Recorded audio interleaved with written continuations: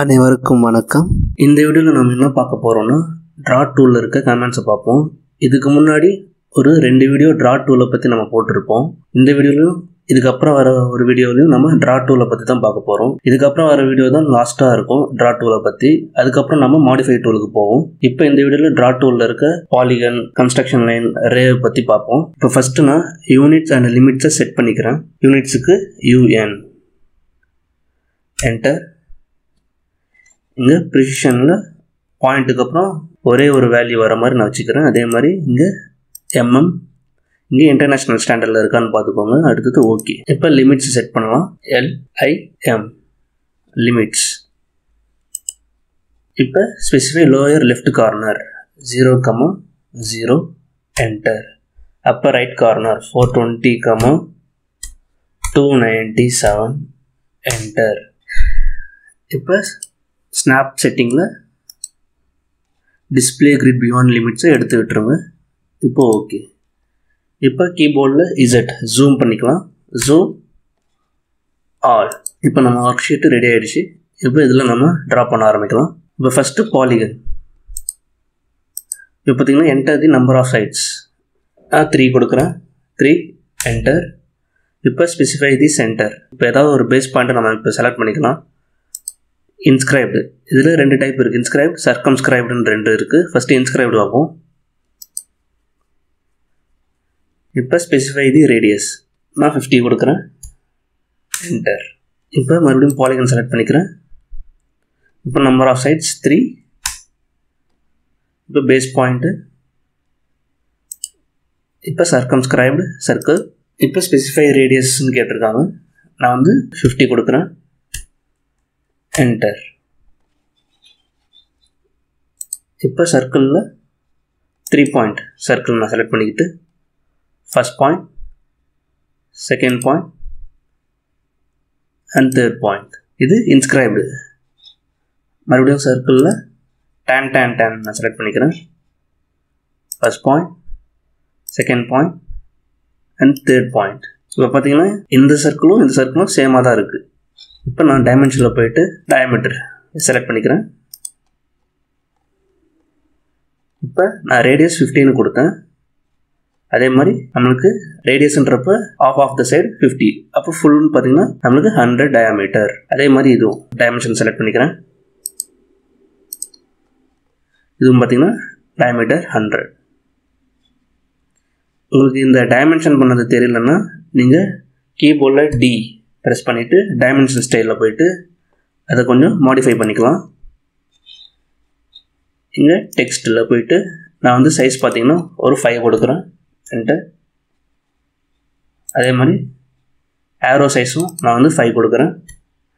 Enter. இப்போ okay. Set current close.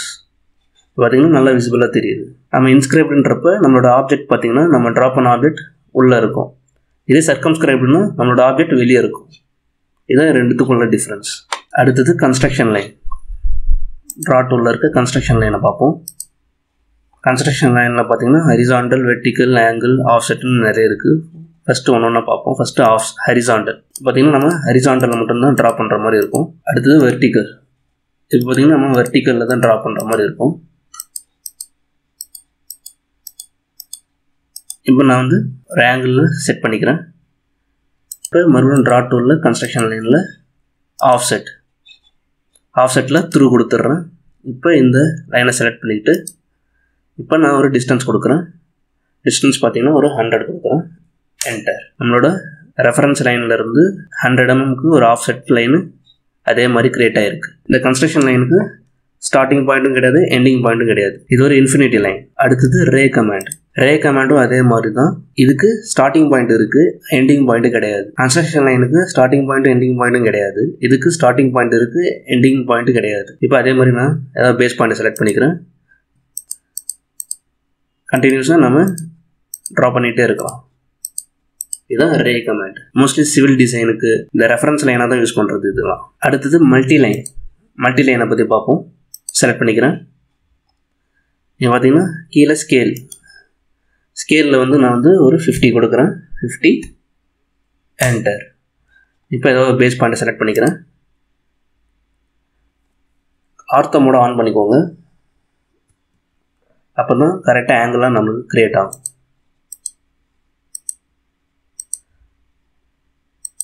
Ortho மோடுக்கு control F8, escape. இப்போ நான் இங்கே 15 கொடுத்தேன் மல்டி லைனில். இப்போ கரெக்டாக இந்த 2 லைனுக்கும் உள்ள டிஃப்ரென்ஸ் 50 இருக்கான்னு பார்ப்போம். இப்போ மறுபடியும் டைமென்ஷனில் போயிட்டு லீனியர், இந்த பாயிண்ட்லேருந்து இந்த பாயிண்ட் இன்னும் கரெக்டாக 50 இருக்குது. அடுத்தது 3D பாலிலைன். நான் இப்போ ஐசோமெட்ரிக்கு மாற்றிக்கிறேன். இப்போ ட்ரா டூலில் போயிட்டு 3D பாலிலைன்,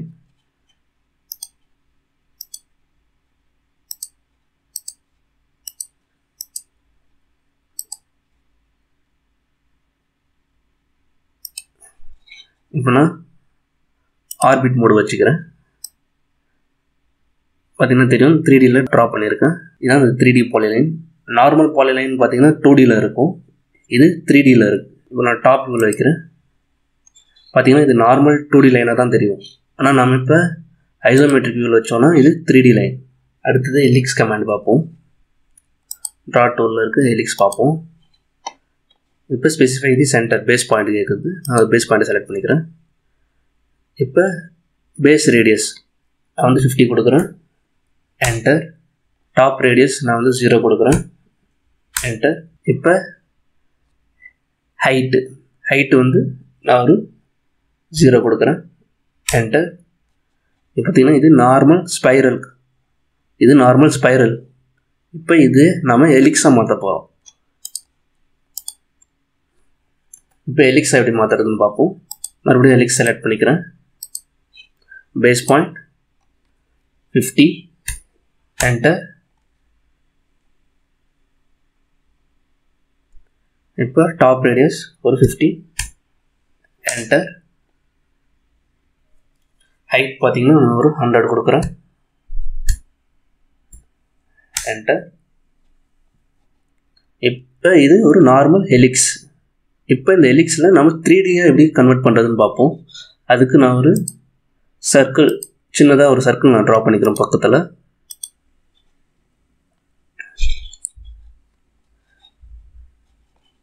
இப்போ கீபோர்டில் ஸ்வீப் செலக்ட் பண்ணிக்கிறேன். இப்போ இந்த சர்க்கிளை செலக்ட் பண்ணிவிட்டு என்டர். அதே மாதிரி இந்த ஸ்வீப்பை நான் இப்போ பார்த்திங்கன்னா நம்மளோட சர்க்கிள் பார்த்திங்கன்னா இந்த ஸ்வீப்போட ஜாயிண்ட் ஆகிடுச்சு. ஆனால் நம்மளுக்கு இப்போ இது 2D ஒயர் ஃப்ரேமாக தான் இருக்குது. 3Dயாக மாற்றணும்னா இங்கே ரியலிஸ்டிக் வச்சுக்கணும். இப்போ 3Dயாக கன்வெர்ட் ஆகிடுச்சு, பார்த்தீங்கன்னா தெரியும். அடுத்தது டோனட்னு என்னென்னு பார்ப்போம். இப்போ டோனட் நான் செலக்ட் பண்ணிக்கிட்டேன். இப்போ இன்சைட் டயாமீட்டர் வந்து நான் ஒரு 20 கொடுக்குறேன், என்டர். அவுட் சைடு டயாமீட்டர் ஒரு 50 கொடுக்குறேன், என்டர். இப்போ ஏதாவது ஒரு பேஸ் பாயிண்ட்டை செலக்ட் பண்ணி நான் வந்து செலக்ட் பண்ணிகிட்டே போகிறேன். இந்த டோனட் எதுக்கு யூஸ் பண்ணுறாங்கன்னா, இப்போ ஏதாவது நம்ம டிசைனில் ஏதாவது ஒரு மிஸ்டேக் இருந்தால் அந்த மிஸ்டேக்கை கொஞ்சம் ஹைலைட் பண்ணி காமிக்கிறதுக்கு இந்த டோனட்டு யூஸ் பண்ணுறாங்க. நம்ம இன்சைடில் வந்து 20 கொடுத்தோம், அவுட் சைடில் 50 கொடுத்துருப்போம். இன்சைடில் 20 இருக்கும், அவுட் சைடில் 50. அடுத்த கமெண்ட் பார்த்தீங்கன்னா ட்ரா டூலில் இருக்க ரீஜியன், இதை பற்றி பார்ப்போம். அதுக்கு முன்னாடி நான் ஒரு ரெக்டாங்கிள் நான் ட்ரா பண்ணிக்கிறேன். இப்போ இந்த ரெக்டாங்கிள் நான் செலக்ட் பண்ணிக்கிறேன். இப்போ இந்த ஏதாவது ஒரு பேஸ் பாயிண்ட்டை செலக்ட் பண்ணிவிட்டு நாம் இதோட பொசிஷனை நம்ம சேஞ்ச் பண்ணிக்கலாம். இது நார்மலாக நாம் ஒரு ரெக்டாங்கிள் ட்ரா பண்ணி அதை இந்த மாதிரி பேஸ் பாயிண்ட்டை செலக்ட் பண்ணி நம்ம சேஞ்ச் பண்ணிக்கிறோம். இதே ரீஜன் கொடுத்தா எப்படி ஆகும்னு பார்க்கலாம். இப்போ மறுபடியும் நான் அன்டூ பண்ணிக்கிறேன். இப்போ ட்ரா டூலில் இருக்க ரீஜனை செலக்ட் பண்ணிக்கிட்டு இப்போ இது ஃபுல்லாக செலக்ட் பண்ணிக்கிறேன். இப்போ என்டர். இப்போ பார்த்தீங்கன்னா மறுபடியும் நான் அந்த ரெக்டாங்கிளை செலக்ட் பண்ணிவிட்டு பேஸ் பாயிண்ட்டை செலக்ட் பண்ணுறேன். இப்போ சேஞ்ச் பண்ண முடியல, பார்த்தீங்கன்னா தெரியும், சேஞ்ச் பண்ண முடியாது.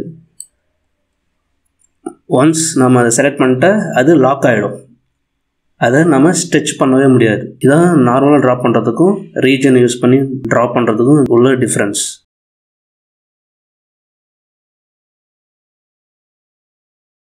இந்த வீடியோ உங்களுக்கு பிடிச்சிருந்தா இந்த வீடியோவை லைக் பண்ணுங்கள், ஷேர் பண்ணுங்கள், மறக்காமல் நம்ம சேனலுக்கு சப்ஸ்கிரைப் பண்ணுங்கள். தேங்க்ஸ் ஃபார் யுவர் வாட்சிங்.